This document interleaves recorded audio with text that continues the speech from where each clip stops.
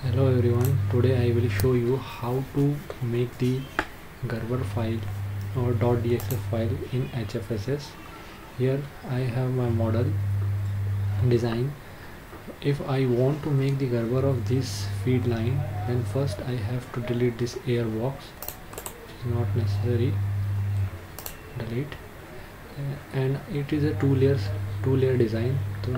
And the feed line is on the substrate one, so I also delete the substrate 2, this rectangular patches which is on the substrate 2, the slots which is also on the substrate 2, and a lump port which is in the ZX direction, it is also deleted. And the ground. Now I have only substrate 1 and the feed line, so I select this feed line, substrate 1, go to the modeler, export it, name is as feed line and save. Now it is converted into the .dxf file. You can see properties .dxf file. Now if you want to convert into the Gerber file, you need a software named RIA converter. Open it,